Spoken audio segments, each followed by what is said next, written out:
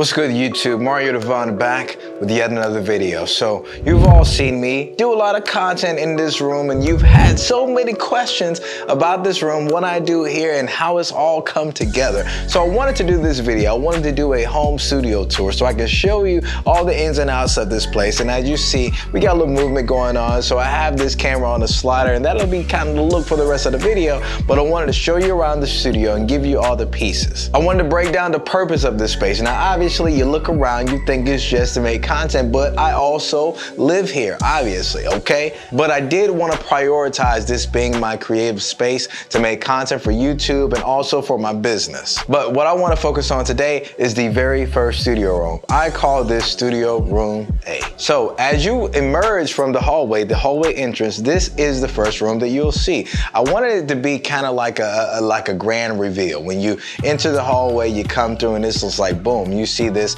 large space filled with creative things that'll help anyone make their content, whether you are a video creator or even a musician, it doesn't matter. So I wanted to create a space not only for me, but also for my friends whenever they needed a place to shoot or also, you know, make things. It's a lot going on in this room, so I wanted to make sure I break this room down in sections so you can see everything and I can explain, you know, the ins and outs of everything, but also tell you about each product that is in the room. Let's start with the first thing and the most important thing in this room, that is going to be the desk. All right, so let's start with the desk. Like I said, this is the most important part of any creative studio, okay? This desk is from Output. It's called the platform desk, okay? So this, keep in mind, I've been a music producer for about 15 years. So I always like to have music production desks, because even though I don't do it for a living as much like that, you know, I'm still like to cook up some beats every once in a while. The thing about this desk is it allows me to be both. I can be a musician, but also make sure I'm really good at the video creator, the content creator side of things. So this allows me to have plenty of desk space, okay? So I have a place to store my keyboard. I have a place to put my computer and put things on the desk. It's actually very functional, but I also have storage space that is all behind here, and I have another platform, no pun intended, where I can put this monitor and also my speakers. So for machines, let's talk about the brains of the operation, okay? So first thing is I use a PC when it comes to music production, okay? And the reason why I do that is because PCs allow you to have more RAM, and when you're running music and the sound effects and the VSTs, the instruments, you need more RAM. And that PC down here has about 128 gigs of RAM. It does this thing, okay? That's not what you want to hear about as video creators. You want to know, what do I edit on? You already know the answer. We don't even have to play. I use the M1 MacBook Pro, okay? That's the big boy. I use the M1 Max MacBook Pro specifically. And the reason why is because I have the Canon R5, I have the Sony FX3, I have the Sony FX6. And for my PC build that runs on an Intel chip, it just does not do proper things for me. It does not work. All right, so we had to go ahead and upgrade. Now, spoiler alert, and we're gonna do a separate video talking about my experience. I've never owned anything MacBook, okay? I've owned iPhones. I now have an iPad because of my experience with my MacBook Pro, but I'm telling you, it is my first Mac machine ever. And we're gonna talk about that in another video, but just wanted to let you know, these are the brains of the operation. Just know Steve Jobs, you know, I'm a believer now, okay? My bad, all right? I have so much more respect for you now, sir. And I already had love and respect for you, but now it's off the chain now, buddy. So one of the things I get a lot of questions about, and I'm actually shocked that I get these questions about this, is going to be my monitor. This is the 49-inch Samsung Odyssey G9, okay? The G9 Odyssey. I can't get it, you know what it is. You'll see it in the description below. Now, I would tell you that this thing is expensive, okay? Thing about it is when you have something like an M1 Mac, all right, it has the best monitor, it has the best screen that you can get on any computer machine. You know, Apple just does their thing. You need something that pairs with it well because of calibration. So I wanted to have something that was color accurate, something that was very sharp, but also something that would allow me to put 4 windows up, but also use Premiere Pro in a way where I can use the entire screen to edit video even easier. Again, this is a really, really sharp monitor, but the only way you can get the full potential of that monitor is you have to make sure you use a display port, which I use for the PC. There's a display port here. I have a Thunderbolt 2 display port that goes into the M1 Mac, and it's Is that what the kids say, chef's kiss? It's beautiful, okay? All right, so in this section of the video, we're gonna call this miscellaneous items. And the reason why we're gonna call this is because I have a lot of random things going on this desk, and I wanna break things down for you so it's very clear. Again, I'm gonna have everything in the description below. First thing we're gonna talk about is here on this desk, I keep a drum machine. I love having drum machines just because, again, I'm a music producer, so I like to have that kind of textile feel of me kind of getting into the groove. This is what I'm doing right now, is getting into the groove. That's how I be like, going at it. I like to have something that I can feel, something that I can really get that feedback of how it feels to do drums, okay? The next thing on the list that I have is a compressor, okay? That's not going to make sense to a lot of you, but I use the compressor to actually compress vocals. So if you know anything about vocals, I'm gonna try to say this very quickly. If you know anything about vocals, you know, our voices go up and down, and you will see the audio file do that. The whole point of a compressor is to allow your vocals to kind of come in evenly and everything sounds good, no distortion, you can keep everything peaking. But I use the WA2A from Warm Audio. It is an emulation of the Telephonics LA2A. It's a legendary compressor, okay? It's very expensive, not nearly affordable for most people, but that is the reason why I got the WA2A, more affordable version of an already legendary compressor. Another thing that I use to like monitor audio, because I love to make sure my audio is crispy even in my videos. You watch my videos, you know that. I use the Yamaha HS8s. I have obviously 2 of them on each side of this desk.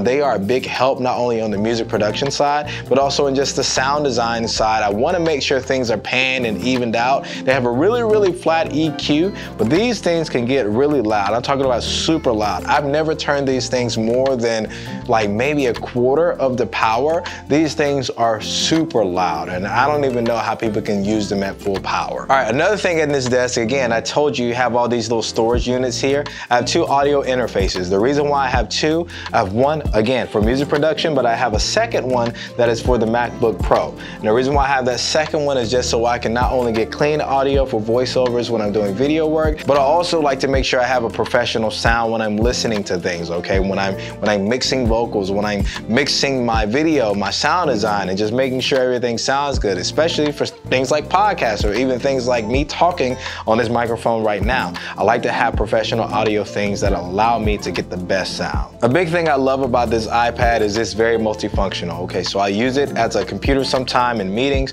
I love to take notes with it. I always love to like keep up with my clients as far as like showing them different reports, updates, that type of thing. But I also love to edit with this thing, not edit video, but edit photos. Another reason I love having this thing is actually to use it on something like this FX3. The thing about the iPad is I can run an app called Monitor Plus, will allow me to connect to the FX3. It also would do the same thing with the A7 IV. And I can control the camera fully from here, all right? I'm doing this right now on my iPhone, but I love doing it way more on my iPad because, you know, there you go. Also love to take notes in this thing. I use Notion. I love to take notes for my scripts. Right now, I could even read my scripts while we're talking, right? I'm not right now because I'm that good, but I'm just saying this thing is a multi-purpose machine. I also have the bougie Apple Pencil. But there you go, M1 iPad Pro, love using it. Love it. So here on this here arm, all right, this Blue Yeti arm, legendary arm, you see it in a lot of podcasts, is my Shure MV7, okay? So the Shure MV7 is multifunctional. It is an XLR mic, but it's also a USB mic, okay? I love this microphone because I get really clear sound through USB, which is, to me, not a very common thing to be able to do, but nowadays technology is advancing. You can get better sounding things via USB. So I use this mic here for a lot of my voiceover work. When I'm right here at the desk, I'm able to read off my scripts and just go from there. It's not really something that is makes it an inconvenient thing to do when it's right here in front of you and you can just kind of record directly into your video footage. So the way this is connected, again, is USB. I have my USB docking station back here. I'll also show you all that thing down below in the description. Only thing I would recommend is that you change out the muffler, not the muffler, oh my God, a pop filter. I might as well just give up the music career. I mean, because I don't even know what this thing is called, but the pop filter, change it out just because the one that it comes with, the plosives, all those are a little bit more apparent in the stock, you know, pop filter. So you want to go ahead and replace that so you can get a creamier, you know, smoother sound. All right, so I told you before about this desk and that it has all these places to store things. Again, it does have a place to store my MIDI keyboard. This MIDI keyboard is from Artura. I think that's how you pronounce it, Artura. And it's a Keylab 61 in Mark II. I miss a lot to these names now, okay? But I stored this keyboard down here. This is directly connected to my PC for music production, okay? I know, music production. All right, so if you know anything about audio, anything, you know how important it is, your headphones, okay? So I use the AKG, and let me show you these things. I use the AKG K702s, okay? I actually just got these because I actually had these here AKG 701s. I've had these for like 10 years and I just never replaced them because they've never been a problem. Now, what's funny is comparing these two is they sound the same, okay? They sound exactly the same. It's just interesting that I've been able to take care of my headphones so well that, you know, even over 10 years, they still sound good, sound the same, okay? But I do have the AKG 702s. These are now my main headphones. I love the way they look. They got a little vibe to them. So even over here, all right, I do have other headphones. I have the Audio Technicas, and I also have two other AKG headphones. And the reason why I have those is because, well, I'm not the only person that's listening. If I'm working on music, it's usually I'm working on music for someone.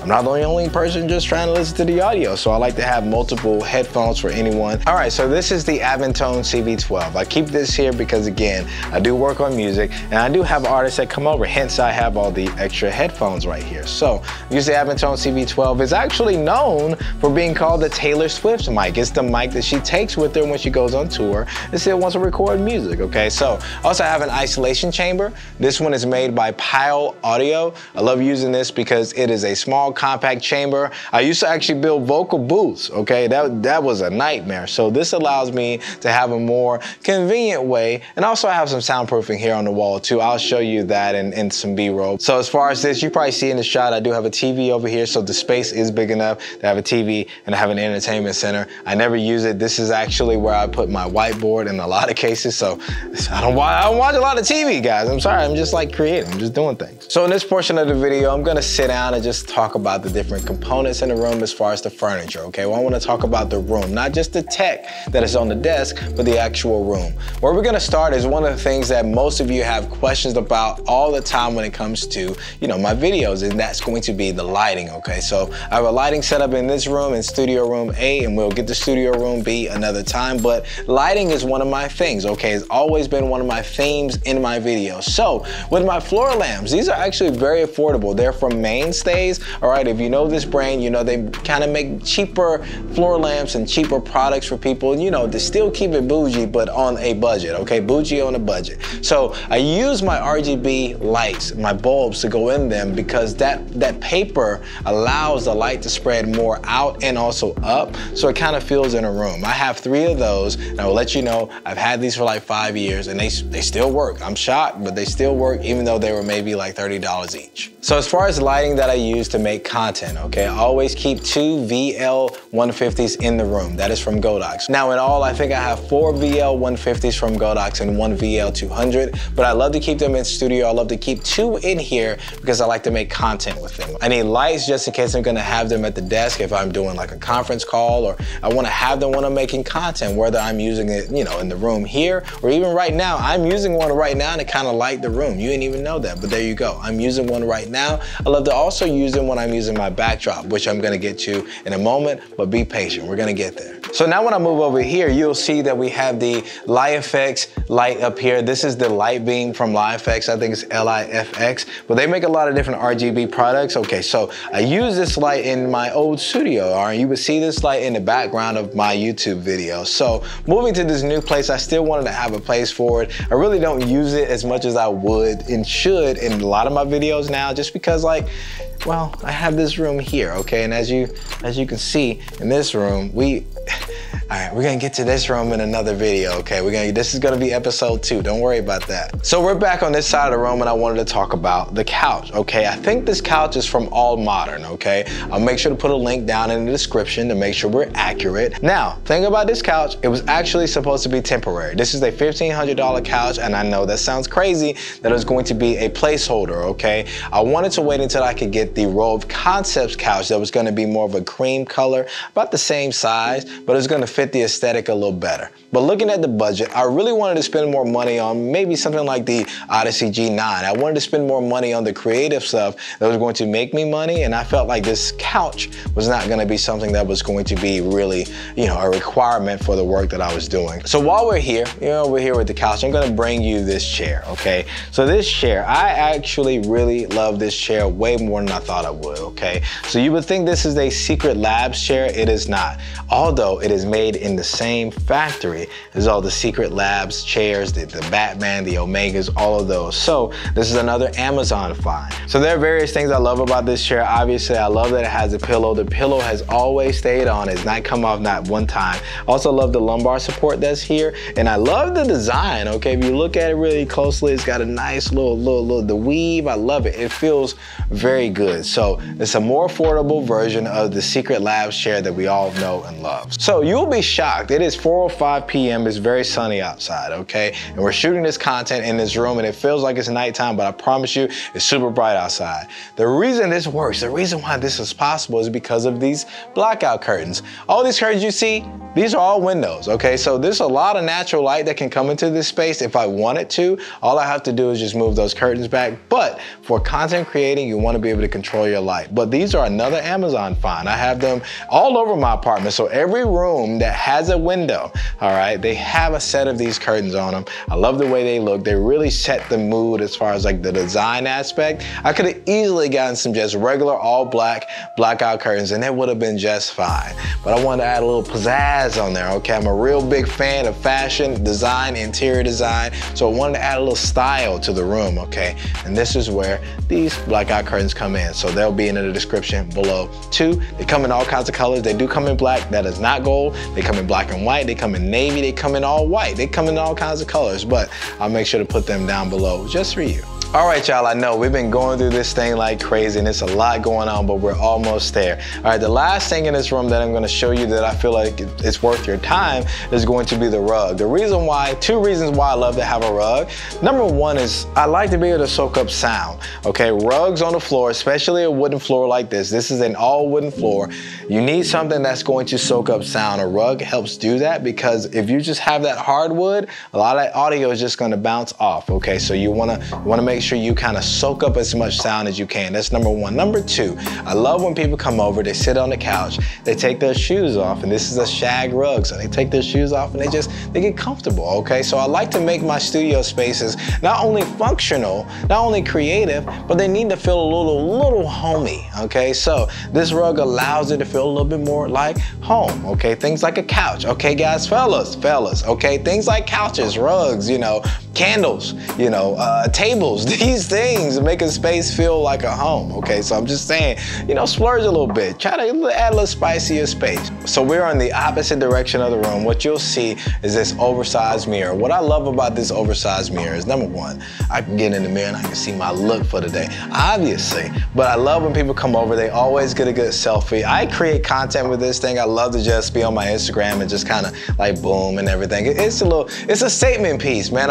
In my life, I've always wanted an oversized mirror, and I would tell you, this is not a requirement in your place. You could have put anything else on this wall. I chose an oversized mirror just because that's the vibe I wanted. I love fashion, and I want to be able to see my looks every day. I can't help it, y'all. I'm bougie like that, okay? So what you'll notice on this side, you'll notice sneaker tower, okay? We'll talk about sneaker tower in just a second, but you notice that this C-stand has wheels. A lot of the things in this apartment has wheels in the studio. My countertop, I have an island that has wheels. I have my shirt rack that has wheels. I have a tripod and I have C-stands in here that have wheels, and that helps it be even more functional when I want to move things around. Helps me out a lot. So let's talk about sneaker tower. One of the things I've always dreamed of having, okay? So I'm a big sneakerhead. I'm gonna tell y'all something about me that's very personal.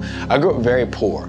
And when you grow up very poor, one of the things is you always end up buying shoes from Walmart, okay? Walmart, your clothes are from Walmart, and you can't afford really nice things. So we never spent money on Jordans, okay? So I never owned a pair of Jordans in my life until I was maybe 24. And I'm a huge basketball fan. Like, if I had another job in life, being a sportscaster mainly talking about basketball would be that career. That is a dream job that I still may do at some point in my life. But the reason why Sneaker Tower power exists is because I'm a big sneakerhead. I love to collect sneakers. I love the way sneakers look. I love the vibe. If you can't tell, like, I love weird sneakers. I'm a big time fashion dude. What's interesting is most people didn't know that this place actually has a fully functioning kitchen, okay? So I have a rolling countertop here. I have all this counter space that goes from here and all the way around this space. Full sink, like it is a fully functioning kitchen. I'm gonna show you some B-roll of some of the kitchen just so you can see and get the feel of it. But I also like to put things over to the side when I'm not using them,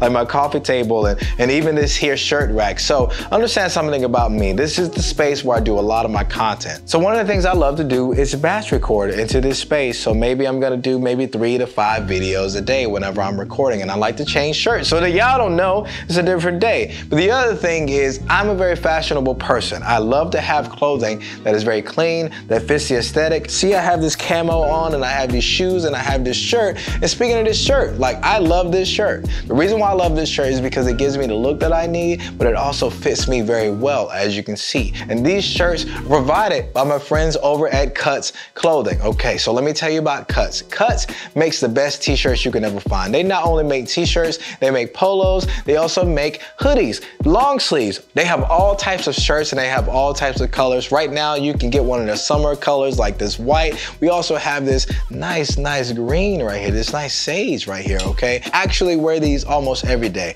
I wear them when I'm working with clients, I wear them to meetings. I also wear them when I'm also making content for you all, okay? I have a Cuts shirt on right now. This white color right now is Cuts Clothing. Not only do they make dope clothing for the fellas, they also got the new ladies drop. The Cuts Women just dropped, okay? It's funny because the same moment that a girl was telling me, man, I wish Cuts made something for women, that same moment, Cuts made the post on their Instagram announcing that they had Cuts Women coming out. So go ahead, use that description down below, okay? It'll give you 15% off. You can also use Mario Devon at checkout. That'll give you that same 15% off. Go ahead and indulge and enjoy yourself some Cuts Clothing. Thank you, Cuts, for sponsoring this video, and more to come with my team. Now back to this rack, okay? I love having this rack just because anytime I need to make a change for the next video or the next topic, I can go ahead and make these changes really quickly. I even keep a steamer over here just so I can prep the shirts so they can look good on camera. So there you go. I advise you, if you are a single content creator,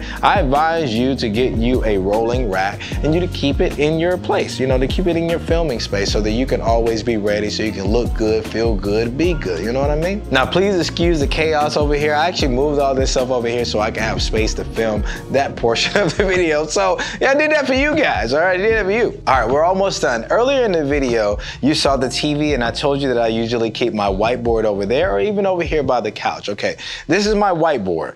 I love to visualize things. For me, visualizing the tasks that I need to do for the day, for the week, the things I need to get done, I love to have a whiteboard so I can illustrate those things, so I can see those things. So here you go. This is my whiteboard. Love having it around. I put all of the client work that I need to get done on it. As you can see, I got a lot of things to do, but I'm over here filming this video because I love y'all. Now, on the other side, this thing is flippable. Like I said, everything will be in the description below. I keep all the things that I'm working on specifically for my company and also these videos. So the content you see on YouTube, the content you see on my Instagram, these are things that are thought out. These are things that are scheduled. These are things that need to get done. Another thing that I do, this is just a quick note. I separate my whiteboard for the things that are for me, for Dojo Media, into doing, building, and business. So doing are the things that you have to get done, you know, tomorrow, this week, you know, maybe even in the month. But your building are things that are gonna feed into your future. So that's the way I like to organize my tasks and, you know, they keep me organized, man. I love to have this whiteboard, okay? So I'm gonna move this out of the way because now you know. But again, I'm gonna put that in the description below so you can have that too. Okay, last thing. And guess what? This thing has now become just as important as my desk lately. I would say that you have seen many videos where I have the kind of the black backdrop thing going on. And I'm usually using V-Flash. What I've always wanted is to have my own backdrop setup. So here you go. What I can easily do whenever I'm ready to film a video, and usually I have this thing taped, all right? So I usually just can grab this and I can just pull this down. Most of you are gonna wonder, why didn't I buy the remote control version of it? Well, the reason why is because it's like budget. Once again, I go right back to that thing, budget. You gotta watch out for your budget. And for me, it was like, that is an easy thing to do. I didn't have to spend $500 on this. This one was actually like $150. So we saved a lot of money, but I still get the same functionality, okay? So the thing about this is I didn't have enough space on the wall to mount this to the wall, so I took a risk, all right? Sorry, apartment complex, I'm so sorry. I actually mounted it to my ceiling, okay? So sorry, I did it, like, I'm sorry, okay? But it needed to be done, and I needed to have a backdrop space that I can use so I can create dope content for my people, okay? So there you go. I hope this video has been insightful. I hope this is also giving you a little bit of inspiration of what to do when you want to do your own home studio. So everything will be down in the description below. I'm doing this shot on purpose, okay? This is foreshadowing. Next video, we're gonna not only talk about the living quarters, but the main pieces of this video is going to be this room here. This is the main filming room for podcasts and all kinds of other content that I do. So this is also where I keep a lot of gear. Not only will we be talking about the room in itself, we're gonna talk about the gear. So I keep a lot of my gear here, a lot of rigs, cameras, all kinds of stuff. So we're gonna talk about those things in the next video. But yeah, it's a little foreshadowing for what's to come, okay? The likes, everything, okay? So thank you all so much for watching this video. Please like, comment, subscribe to your boy. And I hope this video helps. Thank you so much for watching. I love y'all.